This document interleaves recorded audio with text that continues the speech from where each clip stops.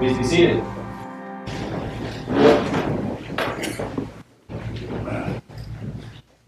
Forgive us our trespasses as we forgive those who trespass against us. Words that many of us pray every day and don't usually in the midst of the Lord's Prayer stop long enough to really consider what it is that we're saying or what it means for us.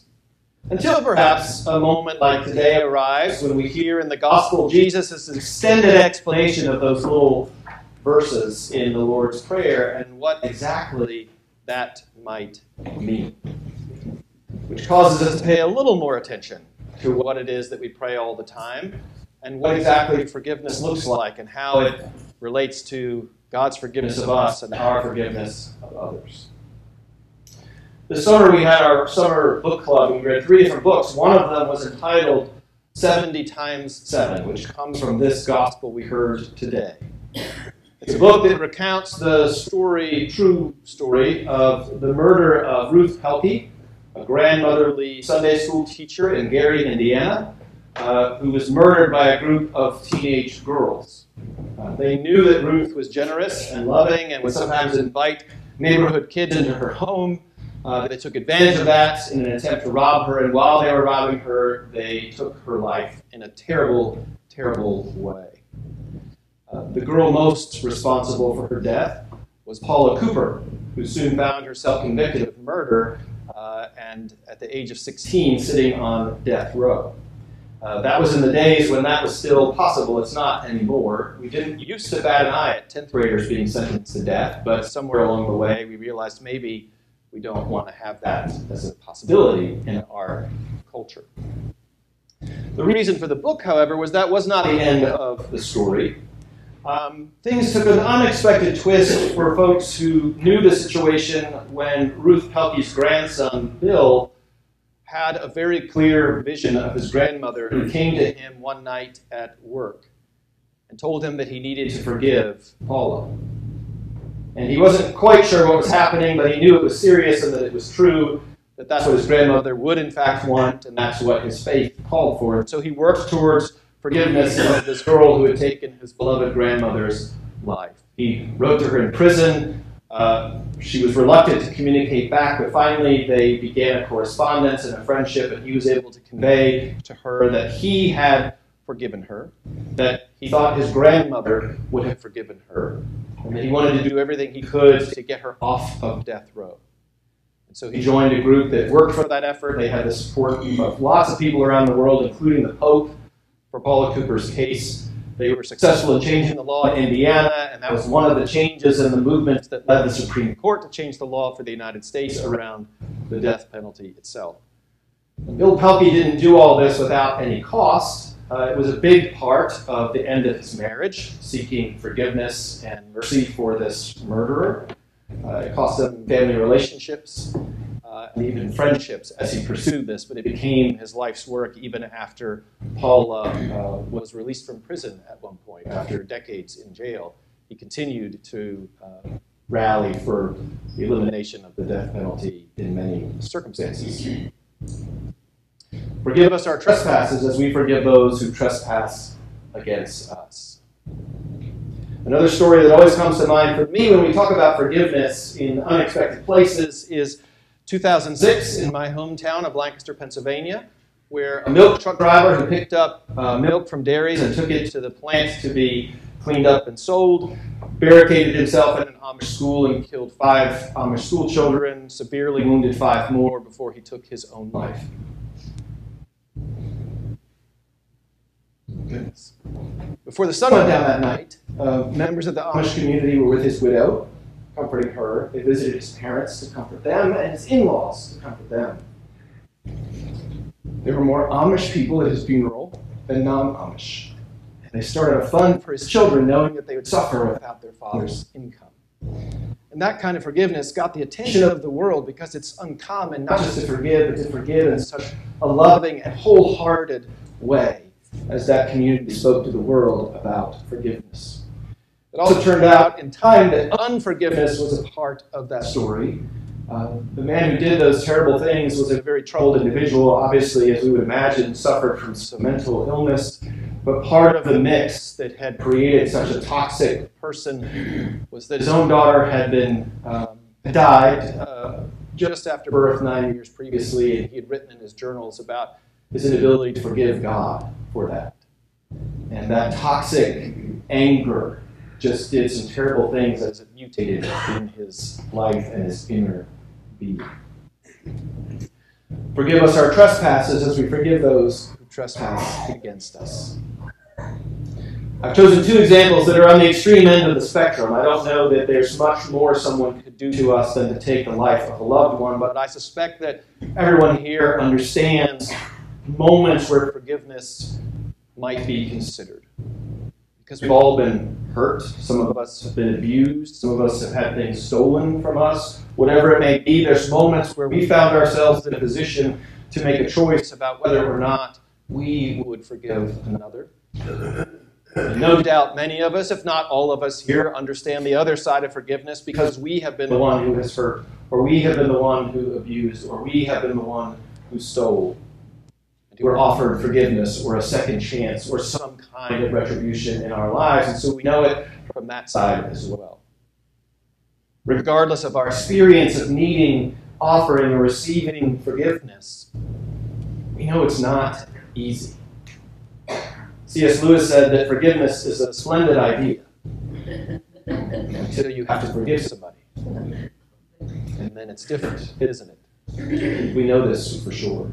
We know that it's not the norm for us to immediately move into a place of forgiveness. It is counter to what seems to be intuitively natural for us as human beings, which is why Jesus' teaching stands out, and examples like the first two that I gave stand out, because it's not the norm, is it? And it's definitely not easy for us either.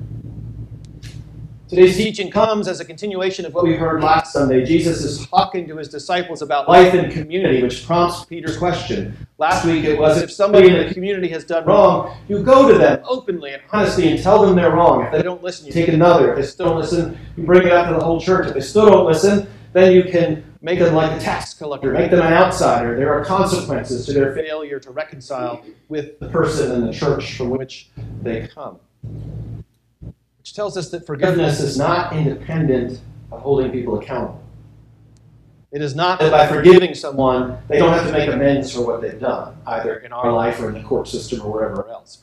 It can get very complicated to see how justice and forgiveness rest alongside each other, but they do. And so forgiveness does not mean you are letting somebody off the hook, so to speak. Forgiveness also doesn't mean that you have to forget. I don't think it says, unless I missed it in the gospel, forgive and forget, just to forgive. It's probably a pretty good idea to keep in mind the people in our lives who might be able to cause us harm or might put us in jeopardy, which is not the same thing as failing to forgive them. They are two separate realities. Forgiveness doesn't really live on a ledger. It doesn't really live in a courtroom. It lives in people's hearts. It's a spiritual orientation. Forgiveness is the act of letting go of the burdens that are placed on our hearts when we have been wronged, when we have been hurt, so that we don't carry around anger or resentment or a desire for retribution and revenge, because all of those things, if we don't deal with them, will poison our soul and strip us of the freeness of life that is the intent of all of God's children.